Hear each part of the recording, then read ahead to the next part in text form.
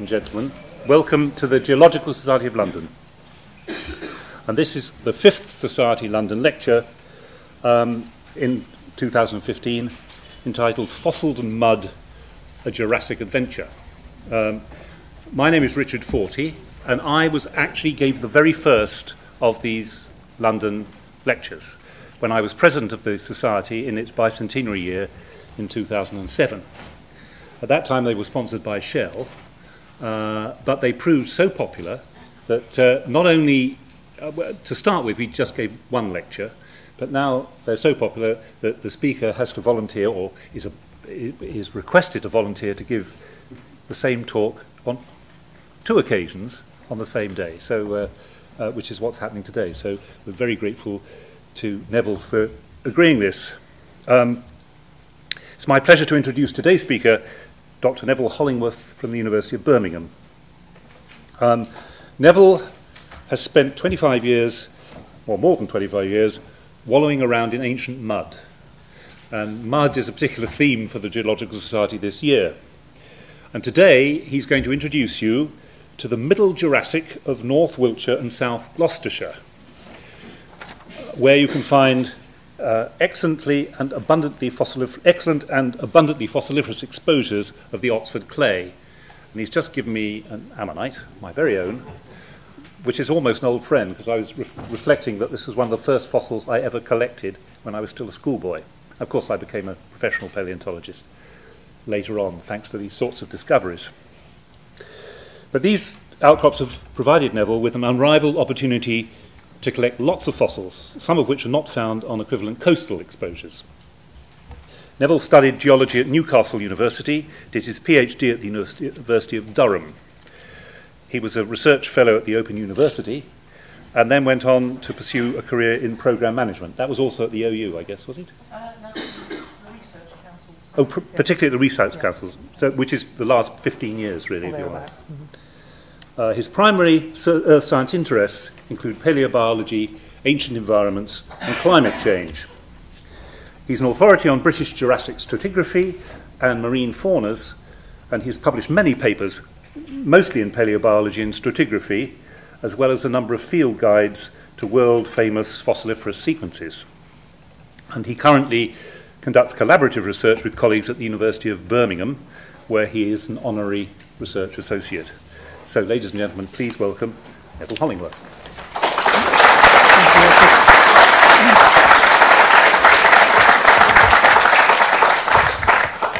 Well, thank you, everybody, and good evening. And I'm going to give you a kind of a geological sort of adventure presentation, a talk tonight.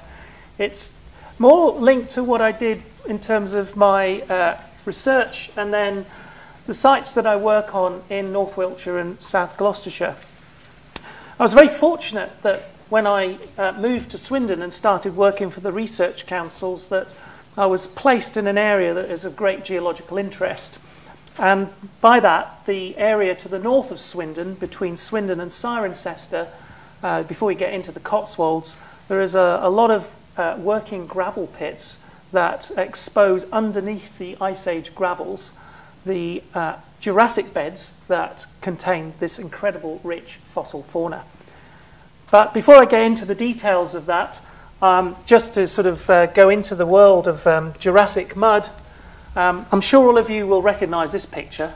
This is Black Ven down in Dorset. This was a picture taken a few weeks ago. I think it was the bank holiday weekend. And as you can see, there's a fabulous section here with the Black Ven marls and the lower Liassic mudstones above. There's a stone barrow in Golden Cap. And this is where, if anybody thinks about fossils and mud, this is the place to go, because this is the location that produced such an incredible and diverse array of fossils and still does today. And it's where people get inspired and interested. I did from an early age. I think I was about 11, and I got a bus from Yeovil, where I used to live, and I went down to this site here and found my very first pyrite ammonite. And from then, I was completely hooked. I thought, this is what I want to be. I want to be a paleontologist when I get a little bit older. And even today, it's really popular. And so this is the classic location where you would think you would find lots of amazing fossils, and you still can, providing the storms have washed things out. But inland, there are locations that produce fossils that are almost equally abundant, and in some places even more than you find on the Dorset coast, this world-famous Jurassic heritage site. And by that, through the creation of temporary exposures through sand and gravel extraction, which reveals these horizons which are not seen on the Dorset coast, and generally are, when they are exposed, are incredibly rich. And so that's what I'll do. So what I'm going to take you through really is a little bit of paleogeography, sort of muddy geodelight sites as I call them. So there's some case studies or stories. There's a tale of Sauron, the sunken sauropod, quenny digging, and that's something that when Richard held up the ammonite, these are quennies, Quenstatosaurus, these are pyrite ammonites from the Oxford clay, and I'll tell you a little bit about the quenny digging experiences. Oops, let's go back one. Emily's ammonite, and that just goes to show that anyone at any age can find something incredible, and that caught the national and international press, and there's a story about that. Amelia's vertebrae, Ice Age mud. So I'm going to move up the geological column and talk a little bit about the Pleistocene, because in the Cotswold Water Park, the Jurassic clays and mudstones are overlain by river terrace gravels from the River Thames, and they produce a lot of vertebrate fossils. So, and this one was found in mud. A mystery ammonite, which is a story which is amusing, and then a kind of cautionary tale about mammoth tusks, which was also one that was found in mud, but there's a little bit of caution there, and then something to finish off on mass extinction, which does not involve mud at all.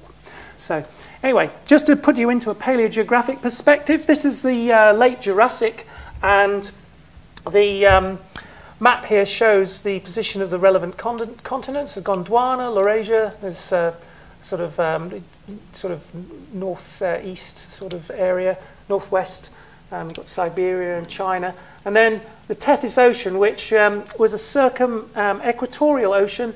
Notice there are no ice caps at all, and Britain was here about 30 degrees north of the equator, and a lot of sediment coming into a shallow sea, mostly through the Jurassic, and there were some periods when there was shallower water conditions, but lots and lots of terrigenous mud sediment coming in and filling up basins in and around the UK North Sea.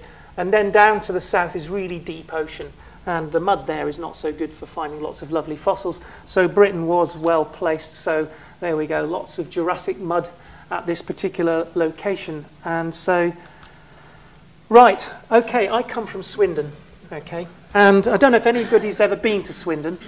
I won't say a great deal about it, other than it's got great ways of getting out of it. But I thought this is the best picture I've seen of Swindon, which was 150 million years ago. And for those of you who do know Swindon, this is the Oasis Leisure Centre. Okay? But I wouldn't go in the sea. Obviously, the marine life at the time was somewhat, well, potentially voracious. But then again, I'm sure it would have been a wonderful sight. So a lovely, warm, shallow tropical sea. And that's the real sort of story I'm going to talk about. The first part of my talk is about what fossils and amazing finds have come out of these sediments that were deposited during better times in the Jurassic. And just to put this into a slightly better perspective, here we are, 30 degrees or so north of the equator during the Jurassic, and there's Britain here, and then you can see most of it was covered by this shallow sea, and there's a few land masses which I'll mention a bit later. That's the London Brabant landmass, sort of northeast England, Scotland, bit of Ireland, and then this lovely shallow sea. So it was a seaway between the Boreal Sea to the north and the Tethyan Ocean to the south, and lots of wonderful marine animals were living in this lovely shallow sea at the time. So let's move to the geographical area that I'm going to talk about. This is a map showing the main geological units from the Hampshire Basin. So the area I'm going to talk about is up here. This is the Thames Vale, or the Upper Thames Valley, north of the Marlborough Downs. That's the chalk escarpment. And as you can see, to the sort of northwest, you've got the Cotswold limestones. These are the sort of classic oolites you see.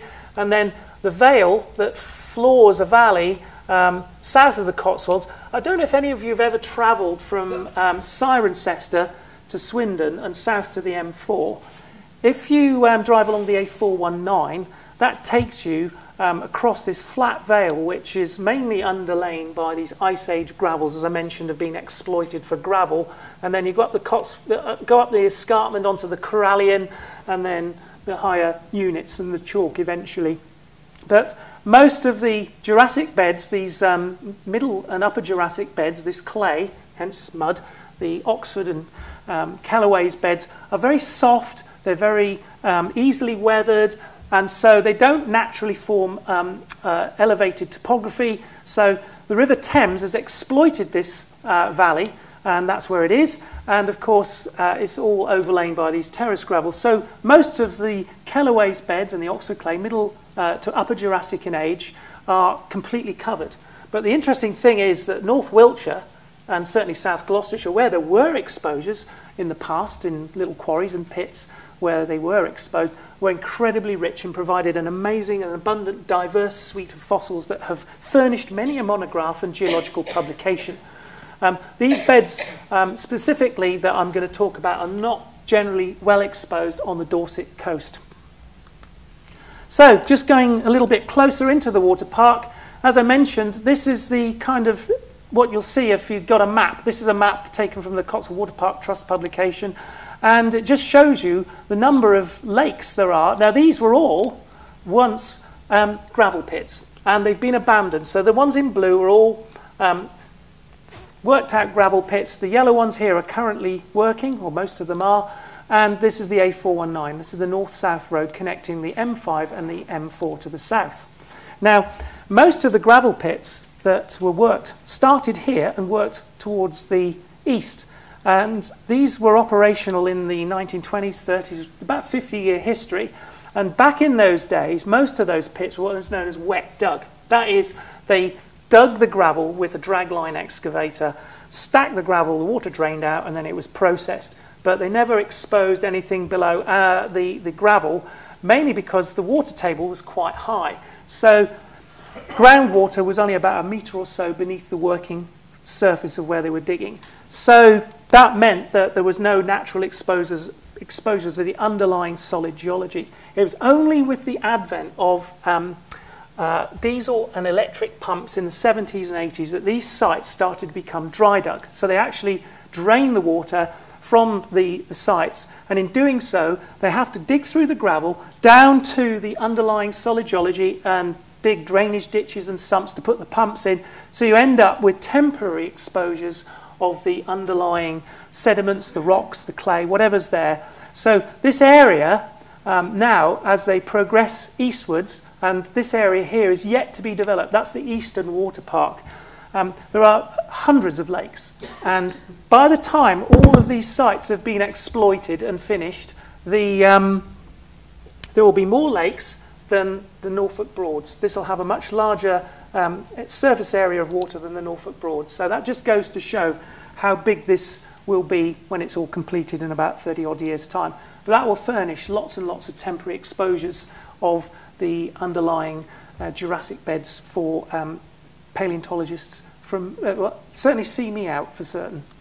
Now, in terms of the stratigraphy, I'm going to talk about the Callaway's Formation, which is about 163 million years old. It's 5 to 10 metres thick, sands and clay and mud. And then this one here, the Oxford Clay Formation, which is about 90 metres thick. So that provides the largest surface area of exposure underneath these Ice Age gravels. The Cornbrash limestone, that forms a ridge to the north of the Cotswold Water Park, and it's so named because when it weathers at surface, it produces a really light brashy soil, which is good for growing corn, hence the name Cornbrash. It's got some nice ammonites in it, but it's not mud, so I'll concentrate on the Callaway's and the Oxford clay. And the Oxford clay forms an outcrop that stretches from Dorset all the way up to Yorkshire, or Lincolnshire and into Yorkshire. And the area I'm going to talk about is roughly in this area here. So that's the bit, it's in North Wiltshire and South Gloucestershire. The exposures on the Dorset coast are only limited to a few sections. Now, I don't know if any of you have been down to South Dorset. The classic site is Tidmore Point on the Fleet Lagoon, but that is not brilliantly exposed because it's slumped. Redcliffe Point and a few other locations. And then there were lots of working brick pits in the Midlands that have now closed. So these sites in the Cotswold Water Park are pivotal in that they span the boundary between two different types of sedimentary regime. And the Wessex Basin is this area, and then you've got the East Midlands Shelf, which had that landmass, as I showed earlier. But that's why there's some incredible material that's come out of the Cotswold Water Park. Now, don't worry about the details here, but this is Highworth in Wiltshire. This is the Oxford clay, as I mentioned. This 90-metre thick sequence of clays, and it forms the floor of the Upper Thames Valley. So this pink stuff here is these Ice Age gravels that I talked about earlier, and these form a sort of flat plain. There's 2 or 3 terraces, and the River Thames flows sort of an easterly direction. And this is the Cornbrash Ridge to the north, marked by this sort of orange material. So the Oxford clay is the predominant unit that the River Thames flows over, and where the gravels have been deposited on top. So, muddy geodolite sites. Now, I'll just take you through a couple of locations that I've worked on. And there's some very happy fossil collectors here sitting on a big pile of mud. And you might notice that one of the prerequisites you might need, notice all their wellies are very muddy, and that's because these sites are dewatered. That is, there's an electric pump, they drain the water from the gravel, and so they're very susceptible to heavy rainfall or flooding events. So these sections generally are only available over a very short period of time, and then you can get in, do the collecting, and then they're flooded. Most of the sites end up being returned to lakes after they've been restored. And so you get a sort of time-limited opportunity to actually collect fossils, of which the Oxford clay is one of the richest units to work in. This was a remarkable find. It's Lala. I found it in a skip when I went to a site called Colne Gravel, which is near Fairford. And the reason I'm mentioning this one is because this site is actually is the only site in the UK that exposes a horizon in the Oxford clay that contains nodules, concretions, mud concretions that are packed full of beautifully preserved, uncrushed ammonite fossils. And this site is fortunate because what they do is when they dig the gravel, they dig down to the base of the gravel with face shovels, excavators. They process the gravel by tipping it into a giant hopper, and the hopper vibrates. And anything that's bigger than a few centimetres drops off the end of the hopper, and they make a big pile of it. And this is called a reject pile. And I don't know if any of you got keen eyes, but you see here, there's an ammonite here. This is a rare ammonite called Rhynecia. But these nodules, these lumps of clay that have hardened, are from a horizon in the Oxford clay called the Jason zone, and contains a really beautiful ammonite. Now, every single one of these concretions, some of them are over 1 metre across, contains those ammonites, these Cosmoceras jasons. And they're extremely abundant and beautifully preserved, and this is the only place that you can actually find them. And this site is going to be turned into a lake eventually, and they're going to build very expensive, multi-millionaire houses around the outside of it. But at the moment, it is the most incredible rich site that I've collected in for many, many years. But the fossils, so a team of us spent a few days working our way through these concretions, splitting them down, and to expose the fossils that were found here. As I say, it's a time-limited site, and this is what we found. And as you can see, beautifully preserved ammonites with their mother-of-pearl shells. You see, this is a Cosmoceras here with its iridescent nacre. Here's one there, uncrushed. We found both adults, mature ammonites, macroconchs, females, microconchs, inferred males, belemnite fragment cones, all sorts of things. So they were rapidly buried. They were preserved in this mud that hardened to form these concretions very early on, so they're not crushed. And they've still got their original mother-of-pearl, their aragonite shells. And they're aesthetically beautiful. They really are quite incredible. And this one's actually been prepared. And some of them are over 1 metre across and contain several hundred ammonites. And they are so unique. The only other place they came from was a a working clay pit which closed in the 1930s or 40s called Bothenhampton Brick Pit, which is near Bridport in Dorset. But this site at Fairford produced several hundred of these amazing concretions with these beautiful ammonites in. Another site which is nearby, and just to say a little bit about what happens, is in these gravel pits, once they've removed or dug out all the gravel, what they tend to do now with planning requirements is they have to landscape them, because they have to restore the banks so they've got a gentle incline, stop people falling into the lakes generally afterwards, and they make them safer. And so they have to restore them. And in doing so, what they do is they bulldoze the clay up the sides of the pit, or whatever's underneath. And this is Kellaway's beds and Oxford clay all mixed up. And what we do is take a watching brief. So if you get a chance to go in while they're doing this restoration work, this is a D6 bulldozer, and sometimes for a £5 or a bottle of wine, you can get the bulldozer driver to sort of excavate and push clay up while you watch, and anything that comes out, then you can collect it. And what did we find? Well, the preservation of these fossils from the Kellaway's beds at this particular site, Latin Quarry in Wiltshire, is awesome. This is a Sigilloceros with it's uncrushed with this sort of lovely amber calcite inner whorls, and that's the outer whorl, the body chamber, with this sort of pyrite sheen, uncrushed. Sometimes if you shine a light through them, it's translucent, and you can actually see the suture lines, which is remarkable, and they were very abundant and beautifully preserved. Here's another example of another ammonite, Keplerites, from the Kellaway's formation. They come out of a mudstone concretion, so it's well preserved. And also, these are the classics. This is a Cadoceros. They are beautiful ammonites. They really are lovely. One of my favourite ammonites, in fact. And you can see it's got this lovely the sutures are picked out because they've still got aragonite, but they've been replaced by this lovely amber-coloured calcite.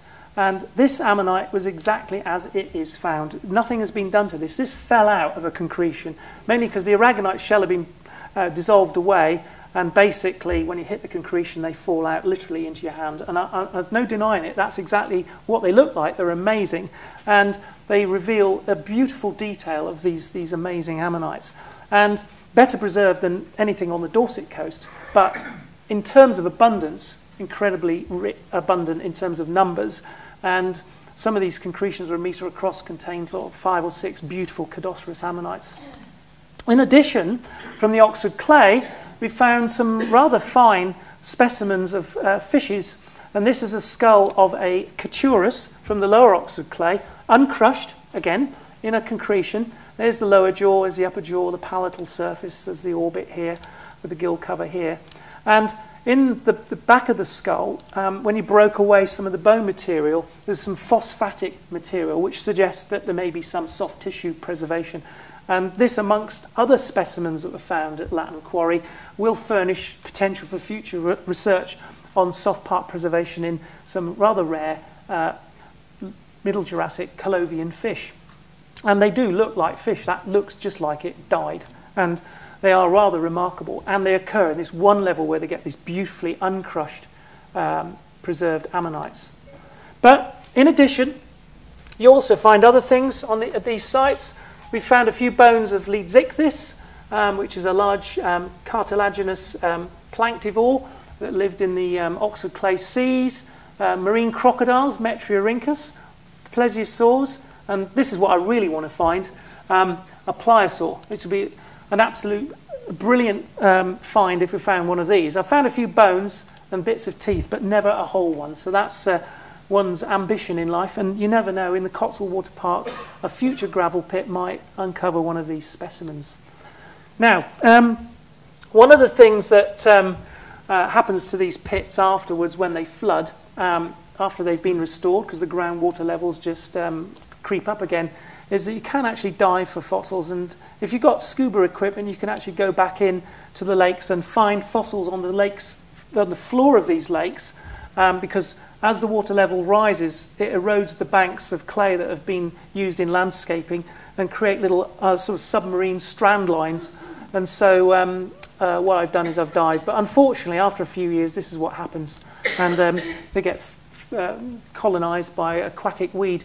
And unfortunately, in amongst this lot, you get pike, and they are a bit frightening. And to make matters more frightening, on one of the lakes, I came across an American catfish, which was about 1.5 metres long, and it frightened the life out of me.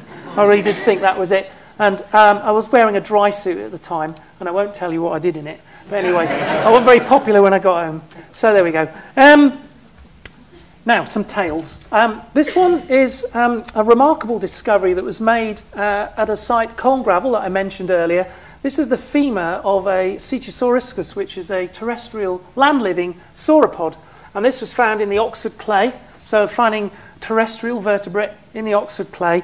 And this was found about 5-6 years ago in a pit that was being restored. And what happened was down on the floor of the quarry, there was a machine digging a trench, and as they were excavating through the Oxford clay to bulldoze it up the sides, he clipped the end of this bone here. In fact, he broke it completely in half. And that's all I saw. And I saw the rest of the femur, bits of it, and it was in bits. And I thought, yay, I found a pliosaur. Brilliant, this is brilliant, absolutely amazing. But as I sort of got more and more of the material out of the ground, I suddenly realised that it wasn't, and it was something different. And when it was finally pieced together, it turned out to be this sauropod dinosaur femur, which is probably the most complete one of this particular species ever found in the Middle Jurassic of the UK. It's currently in the Lapworth Museum in Birmingham. And this is what Cetusauruscus looked like.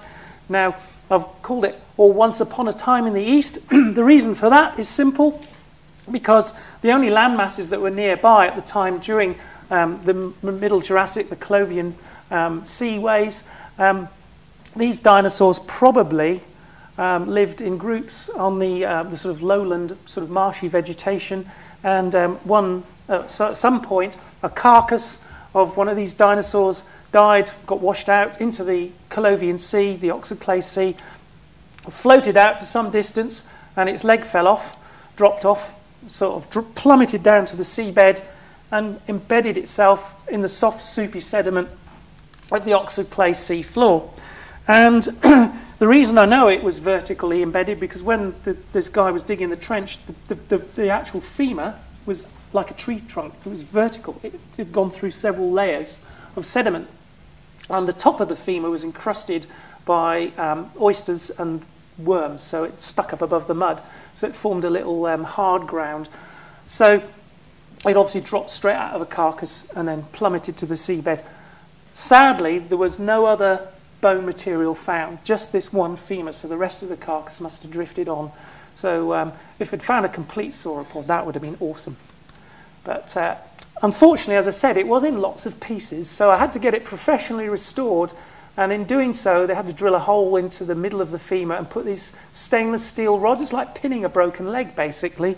And so it was professionally restored, and that was just before it was finished, and this is the finished item, the restored leg. It's about 1.4 metres long as the distal end of the femur, and you can see that there's a steel pin running through the middle of it. Now, this is currently at the Lapworth Museum in Birmingham, and it's going to go on display when they've refurbished and enhanced their displays, because they just received some funding to completely replenish and upgrade what they've got there, and this will form an exhibit. So if you want to go and see it, go to the Lapworth Museum, and you'll see it in all its glory. And that's the bone, that's where it came from, and it belonged to Cetusauruscus, which is a Middle Jurassic sauropod dinosaur.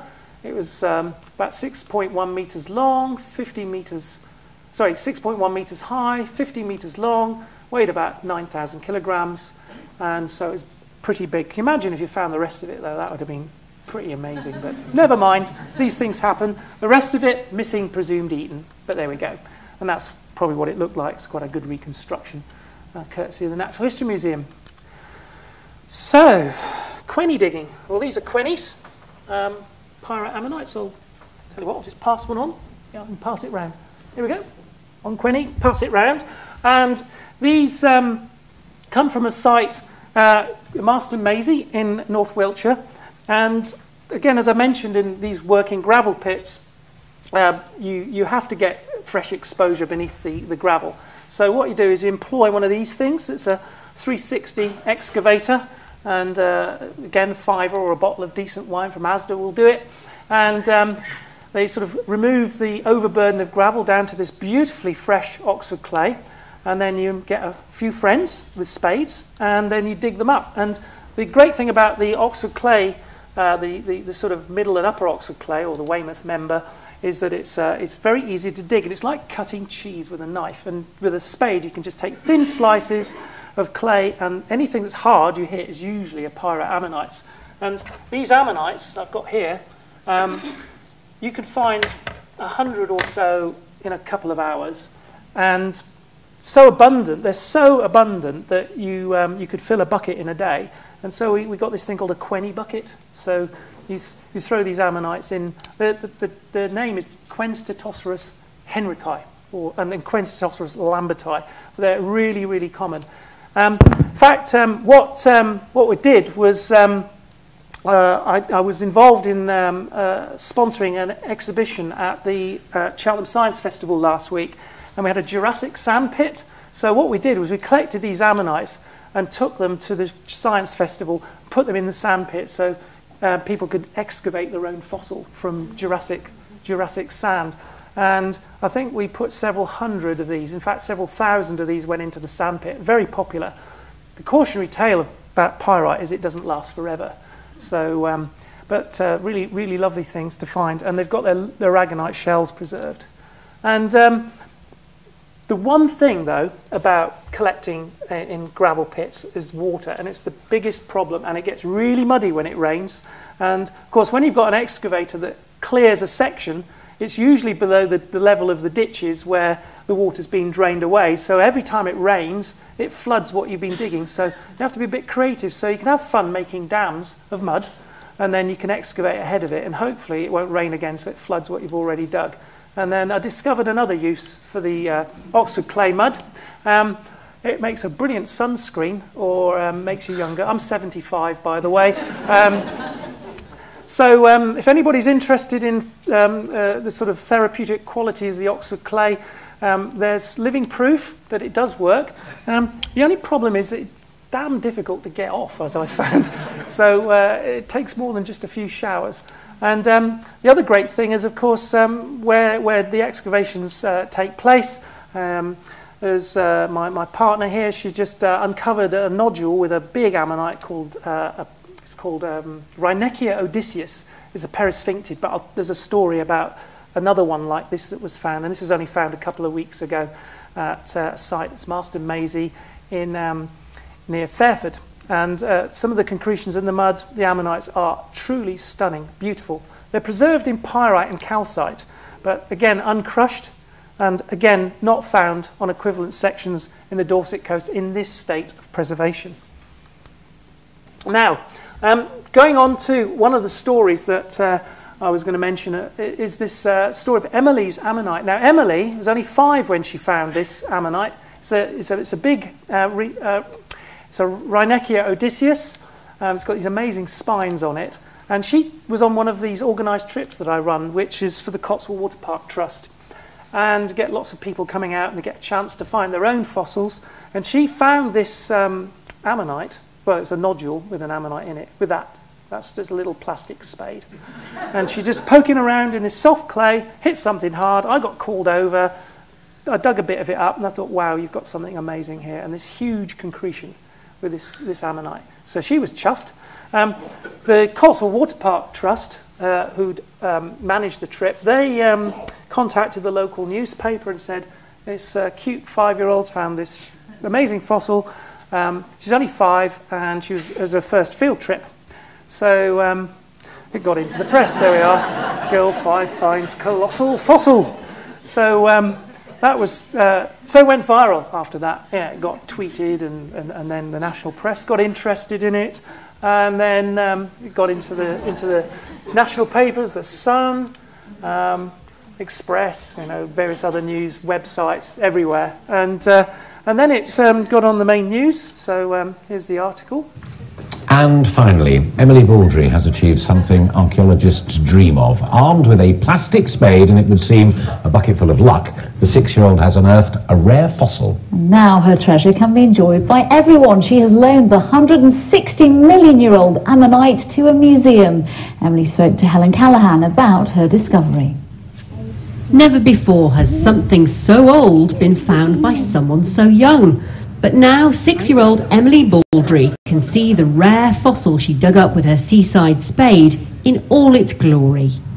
Like getting lucky. Just like digging. Lots of mud. What were you digging for? This. Did you know you'd found this? It is that. A lump of rock that turned out to be a very rare fossil. The only complete ammonite of its kind in Britain, maybe even Northern Europe. The gravel and clay beneath the lakes and quarries here form a window into the past, a treasure trove of fossils dating back to the Ice Age and even earlier, to when dinosaurs walked the earth. Emily was on her first organised dig here at the Cotswold Water Park when she struck fossil gold. The paleontologist in charge that day realised it was 160 million years old and very special. To find something in the UK so complete like this is new to science, and also it fills a gap in the sort of geological history of this entire area. So what does this pint-sized paleontologist want to find next? More ammonite.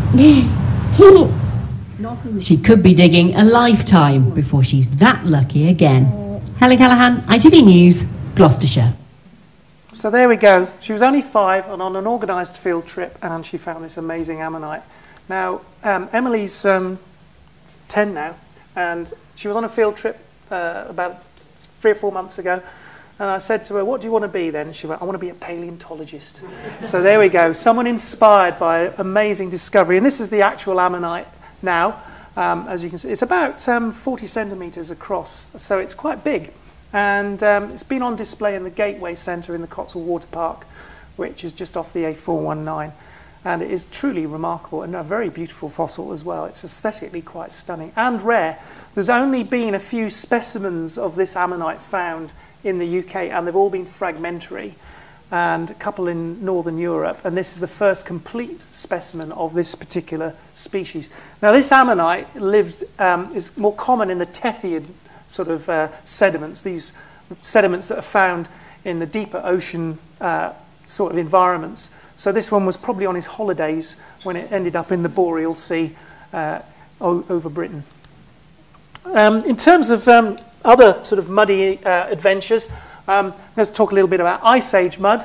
One of the things that we've turned up from our excavations, and certainly on looking at the Ice Age gravels, are these things, Paleolithic hand axes, which are coming out abundantly from the gravel pits in the Cotswold Water Park. This is Colne gravel again. There's a colleague of mine, Mark Odell, looking very pleased with himself, having found this lower Paleolithic hand axe. And that's amazing. You know, you're getting Paleolithic artifacts, you're getting Ice Age bones, you're also getting all these amazing Jurassic fossils from the underlying sediments beneath the gravel. So rich and diverse stuff. And again, another 5-year-old girl found an Ice Age rhinoceros in one of the sites that I took a field trip to. And of course, the same thing, Amelia, her name is, and that went viral too. Times older than the her. article. It belonged to a woolly rhinoceros, which roamed the Cotswolds 50,000 years ago. 1,000 years ago. We know because its remains are still being found today, and some of them have been found by Amelia. Good morning. Good morning. Amelia found a vertebrae bone belonging to a woolly rhino during a walk in the Cotswolds. Yes, it's one of only a handful discovered over the last century. And Amelia, Dad James, is here too. And you were on an organised walk in the Cotswold Water Park in Gloucestershire with the paleontologist Neville Hollingworth. Hello. Good morning to you as well. When you made this find, so Amelia, tell us what happened. You were walking around the park looking for things. What happened? Well, there was a bit of it sticking out. A big bit? A little bit? A little bit, and Daddy just thought it was a little pebble, but it wasn't. It was a... And then Daddy just pulled out of the... And then it just got bigger and bigger and bigger. Where did you know? We've got it here, How yeah. did you know that it was something special? How did you know it was something special, Amelia? We didn't know what it was at first. And then when you pulled it out, Dad looked at it and said what?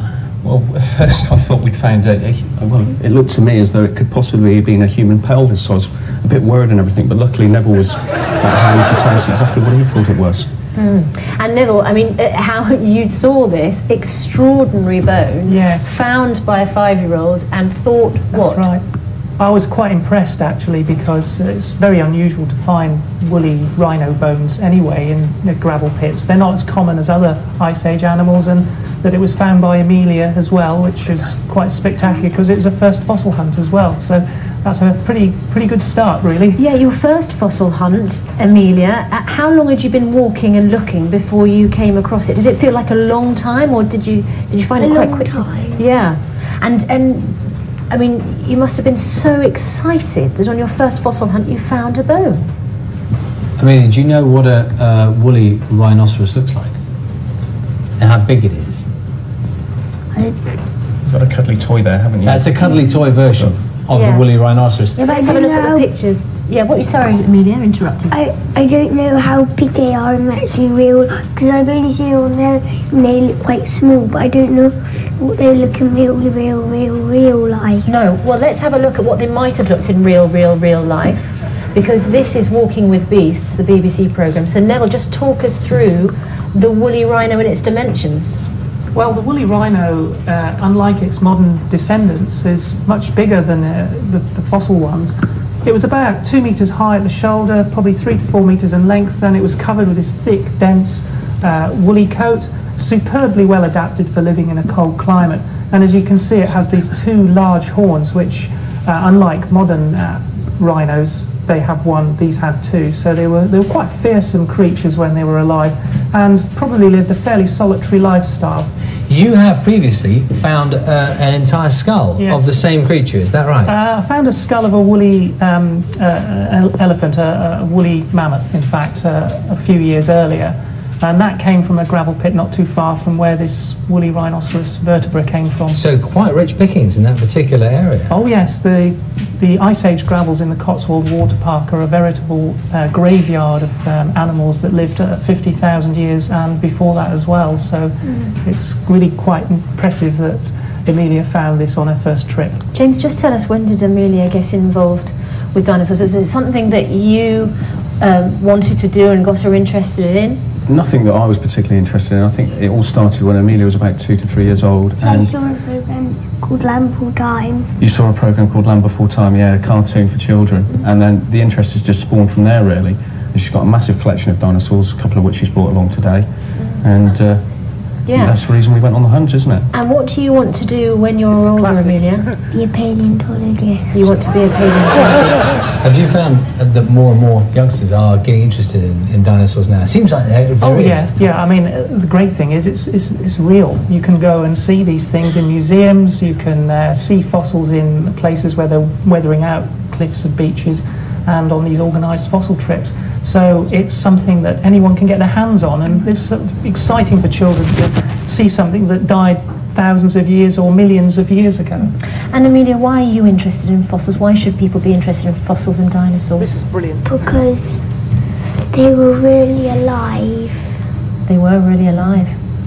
Well, lovely to meet you, and thank you very much for bringing the bone in. Where does the bone reside now, Neville? It's going to go on display in a local exhibition centre in the Cotswold Water Park called the Gateway Centre. Then hopefully in the Corinium Museum in Cirencester for the Science Festival next year. Thank you very much for coming in. Pleasure. Thank you for showing us your find, Amelia. Thank you very much. So, I think the moral there is if you're 5 and you go out on a fossil trip, then you will find something really remarkable. It's probably because their eyes are a little bit close to the ground. But nevertheless, anyone of any age can find something really remarkable. And I met, again on another field trip, Amelia is also keen to become a paleontologist a few years later on. So it's just that inspirational moment when you get the chance to find something, and then you may wish to carry on and follow a career in science and maybe become an earth scientist in your later life. And that's where I find when I do these field trips, people get really excited and interested and inspired by geology and earth science and fossils.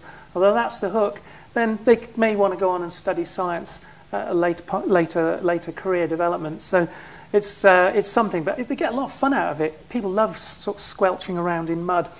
Anyway, the other one, the mystery ammonite. This is unusual because this ammonite came from a concretion in the Kelloways formation, and we had this sort of odd, sort of dark patch in the body chamber, and this is the sutures and the inner wall, and then this is the outer body chamber, which is plugged by sediment. There's this sort of opaque material, and it looks suspiciously like it might be some kind of soft tissue.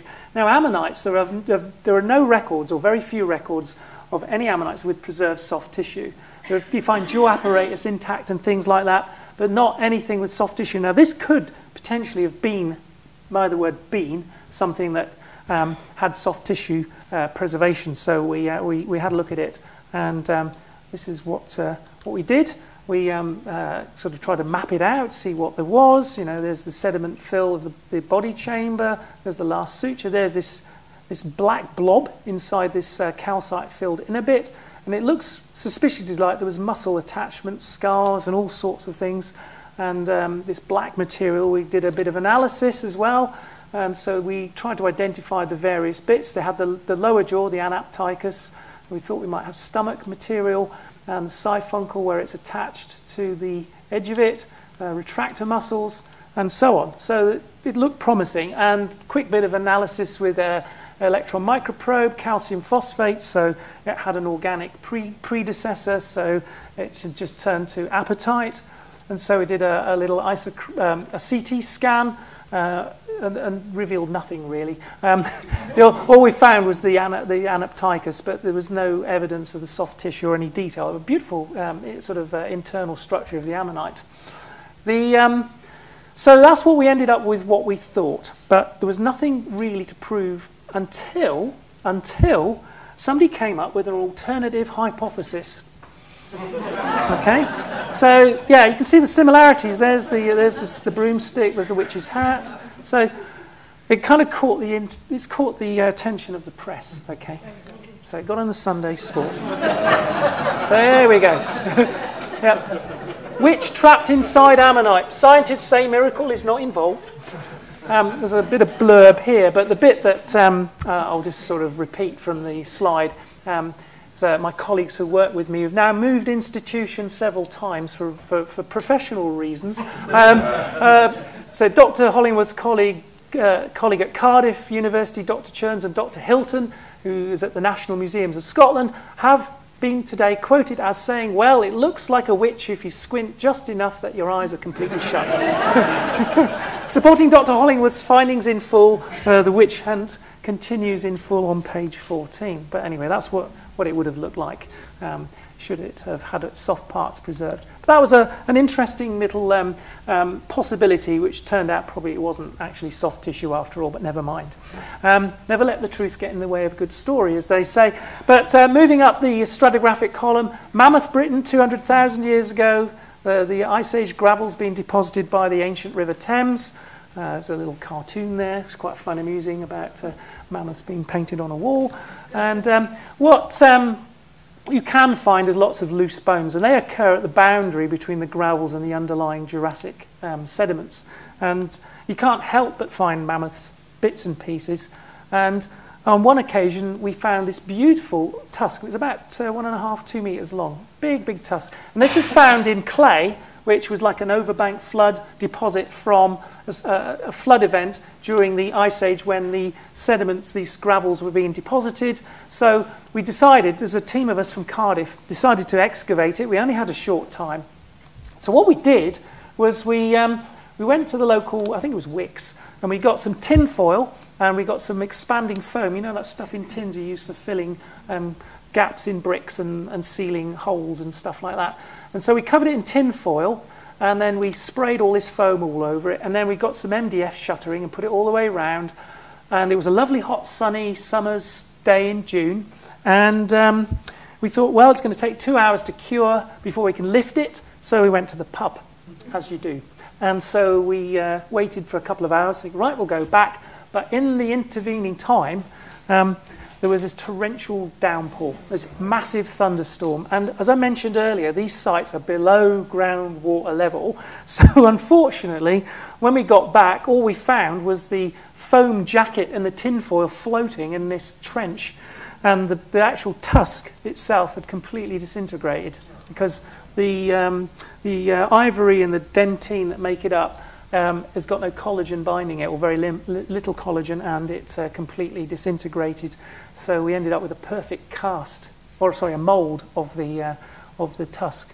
So there we were. We're a very happy mammoth hunter when we found it, but as they say, the tusk conclusion, or there's a moral here, is that it felt a bit sadly. So the moral of the story is, some tusks are just too big to handle. Oh, sorry. It's bad. It's a bad one. It's a bad one. But anyway, let's move on. So, field trips. Well, the Cotswold Water Park Trust organise trips to these sites. They're temporary, so they're time limited. They're very popular, and they run 2 or 3 a year. And so do Rockwatch as well. And I've run trips for them as well with Susan Brown. And they're very popular too, because people get an opportunity to find fossils for themselves, collect, and they can keep what they find. And here, this one here is particularly interesting because this is the quenny digging for families. And so you get a tape line, and then they can just dig along this straight section here. And people found lots and lots of amazing ammonites. They're really, really chuffed. And the great thing is you can dig in mud and you get muddy, and it's all fun, and it's better than being on your Xbox or on your iPad, because you're out in the field and you never know what you're going to find. So it inspires and it enthuses and it motivates. And you know, you be there from 9 in the morning till 4 in the afternoon, and you never get bored. That's really, really quite good. But just as I'll be finishing very shortly, but I'll just bring your attention to something that's recently taken place. I don't know if anyone's familiar with this well-known newspaper, The Toad. It's The Toad, all the crap that's unfit to print. This is taken from a recent paleontological convention. I'll just read it out quickly. It says, members of the World Paleontologists Association yesterday agreed unanimously to donate their bodies to the fossil record, thereby hoping to increase study material for future paleontologists. The one thing we can do, well, we all agree on, is that there simply aren't enough fossils to go round, explained Professor Black to a packed conference in Phoenix yesterday. And if we can somehow ensure a better supply of hominid remains to our descendants in 1 million or so years, we will have made a significant contribution to the science. The notoriously patchy fossil record of early hominids has been something of a problem in recent years, with complete skeletons and even large sections of cranial bone missing or non-existent. With the new fossil record donor card, this is all set to change. It is the paleontologist's responsibility to take active steps to ensure their own fossilization, continued Professor Black, handing out the small plastic donor cards yesterday. As a card holder nears death, they should insist they be removed to a warm, shallow sea and, upon expiration, be covered almost instantly by a heavy layer of sediment. If a shallow sea is impractical, a list of tar pits will be made available from my office. Those that favour alluvial preservation will be encouraged to leap into a river in a flood a few hundred yards upstream from a slow bend. So the system looks set to be enthusiastically picked up, not least because a prize will be offered to those most perfectly preserved with special merit certificates for maintaining an uncrushed cranium or preserved soft tissues. I've got a bunch of fossil donor cards if anybody's interested after my talk finishes. So, to finish, what happened to the dinosaurs?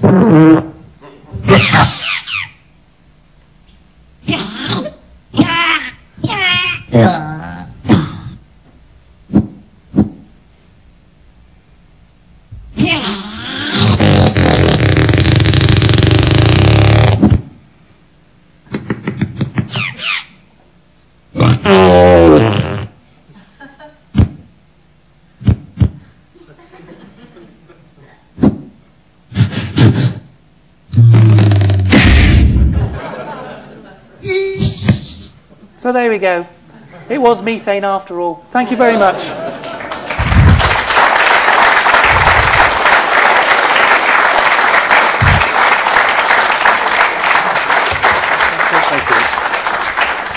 Well, we've time for a few questions. Thank you very much, Neville. Can I use Chairman's prerogative to ask what allowed so many ammonites to be preserved in single layers? Was it a mass killing of some kind or poisoning? It probably was, because there's just this one thin layer in the Oxford clay where you get these concretions with these ammonites. And the interesting thing is, it's not just one size of ammonite, it's every size. So it's from the very smallest juveniles to the largest adults and everything in between. And lots of other things mixed up that weren't living with the ammonites at the time, but lived floating in the water column. So it suggests what we call an anoxic event took place in the sea. There may have been oxygen deprivation, or there was some plankton bloom. Everything died and then sank down to the seabed, and the conditions were right for them to be preserved in these concretions that formed around these groups of clusters of ammonites and other marine animals that ended up on the seabed. Now, if somebody wants to ask a question, a microphone will arrive. So, could you speak into the microphone if you have a question? Thank you. Sorry. No, I just wondered how extensive it was, you know, in area. You say just one layer, but how far does it go? Well, geographically, that layer extends from Ashton Keynes in the Cotswolds, where the Cotswold Water Park, with those ammonites all the way down to Dorset, Bothenhampton brick pit, where those nodules have been found in the past. So that's what, 100 miles or more. So that one horizon probably was, the event was widespread at that time in southwest England. So it's quite extensive. It's just that there are no exposures. There's nothing on the Dorset coast, just that one gravel pit in the Cotswold Water Park where those nodules occur. So, other question? There we are. Thank you. Somebody has to ask, why Quennies? Why Quennies? Well, it's just that one horizon again. It's that one location where the ammonites are preserved in iron pyrite, and the conditions at the time for that type of preservation resulted in lots and lots of them getting pyritized and subsequently But why the name? Oh, Quennies. Oh, it's named after a Polish researcher. I think Quenstatosaurus is derived from when they were discovered and first described from equivalent sections in Poland. His name was Quenstead, wasn't it? Quenstead, that's it, yeah. I think he was Polish. I don't know about that. I don't know, but anyway, it was some guy. Yeah. Anybody else?